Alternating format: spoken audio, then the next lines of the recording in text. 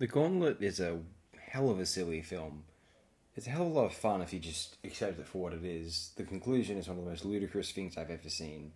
Clint Eastwood's character is escorting Sondra Locke's character, who's they're attempting to assist. She's a witness in a very important case, and the hitman are trying to assassinate her, and well, it writes itself. First became familiar with this film via viewing the great Frank Frazetta poster art. I don't know if the film really lives up to it, although if you want a Clint Eastwood film from the 70s, it's essentially just one of these Charles Bronson shoot-'em-ups.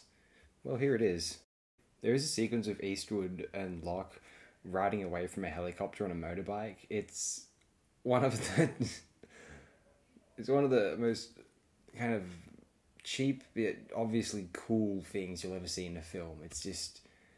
It's kind of gratuitous and tasteless, but like you can't deny it. One thing this film has going for it is a tremendous jazz soundtrack arranged by Jerry Fielding, and the musicians utilised being Art Pepper on alto saxophone, John Faddis on trumpet, and an unidentified orchestra conducted by Jerry Fielding.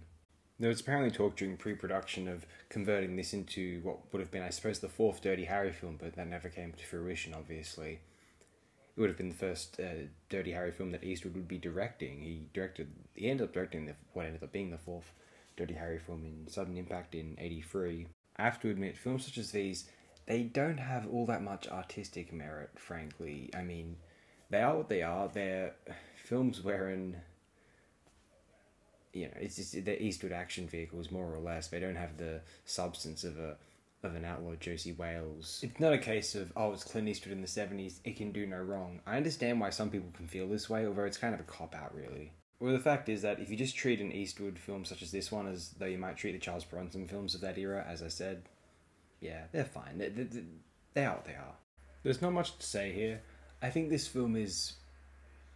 It's very entertaining and solid for a shoot-'em-up, although don't expect the sophistication of some of Eastwood's very finest films as a director, or that he appeared in either. Anyway, if you're so inclined, do view 1977's The Gauntlet. Be aware, though, of what you're getting into.